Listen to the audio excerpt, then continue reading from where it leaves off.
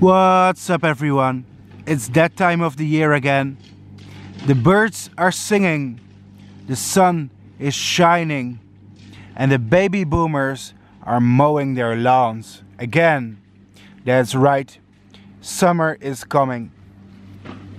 And summer for me also means some of the most beautiful Central American species are going to hatch from their cocoons. Today I present you a male and a female of the Leucanella contempta windi. This is a species you've seen on my YouTube channel before. In fact, I filmed her a few days ago. But the male here is something new. You haven't seen the male yet on my channel. So let's try and get a sharp image of this cutie here.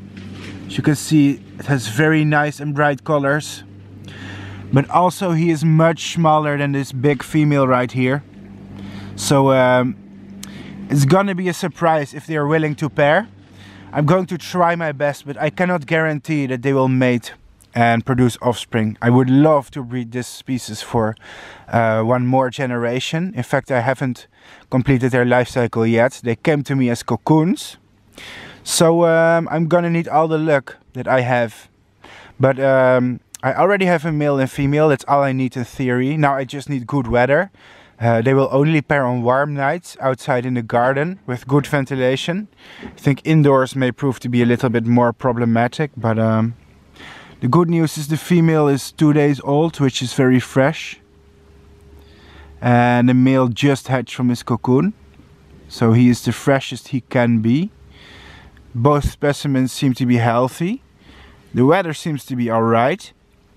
It's sunny here.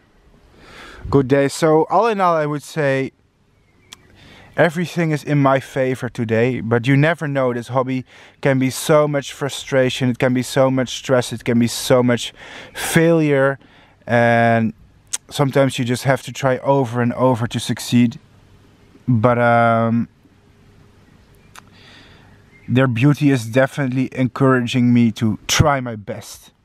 So what I'm going to do is I'm going to take this male and female here, put them in this cage soon, leave them overnight. Actually, Leucanellas and also Automeres and their relatives like pairing in small cages. So if you are one of my viewers and you live in South America or Central America, that means there's probably hundreds of Automeres species in your area, and you want to breed them, get a small cage. They prefer it over big cages. Why? I don't know. But I've had more pairings in small cages than in big ones with the Saturnidae of this type. Wow. And they are simply amazing creatures. Their beauty just, boom, it blows me away. So, well, I hope you guys enjoyed this video. I sure did. I'm gonna place them inside the cage anytime soon. Thanks for watching. Alright, so the cage has been made. Using a small cage in here. Even included a small stick for laying eggs, because some female Saturnidae prefer to lay eggs on other surfaces than just netting in a cage. As you can see, it's a very small one. Just gonna put it in the corner here, my garden. A well ventilated area. Oops. There you go. Sorry, I had to close it for a second.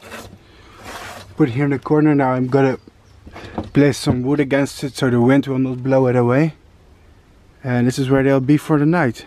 Basically, this garden shed here outside, experiencing the outdoor environment.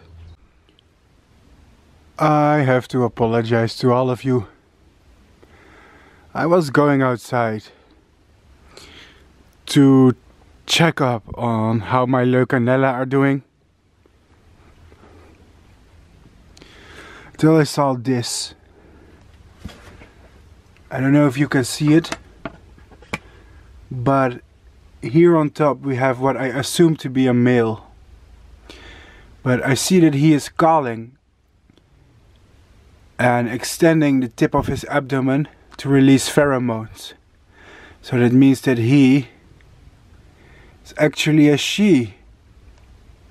Now here's the big specimen, which is a female, So to sum it up, they are two females.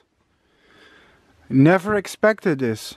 I assumed automatically because of the massive size difference that they were a male and female, but Bart did a big fat oopsie. Turns out that the second female, or it's actually a dwarf female. That means it's a miniature, a dwarf form of this species. So in this cage I have two females, so which has 0 chance of pairing. You see? Now, there we go. Here's the small specimen. Can you see it?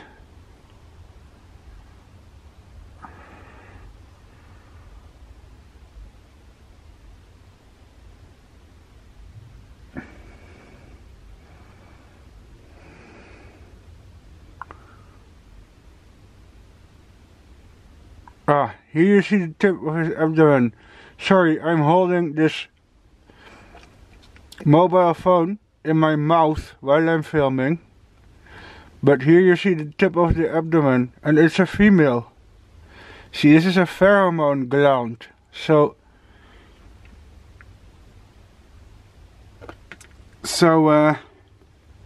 this small one is a female. And oh my god, this is going to be so bad footage, but anyways, these are two females, and I assumed because of the small size one was male and the other females. I was completely wrong. Sorry for the bad footage. I'm trying to film while holding my mobile phone inside my mouth while I'm trying to speak and use some lighting, but hey. Ooh, moth disco. As you can see, even a god like me makes mistakes. I should have checked the genitals, but I guess I did an oopsie and made an assumption without checking. Thanks for watching. This was Bart trying to pair two females. Epic fail.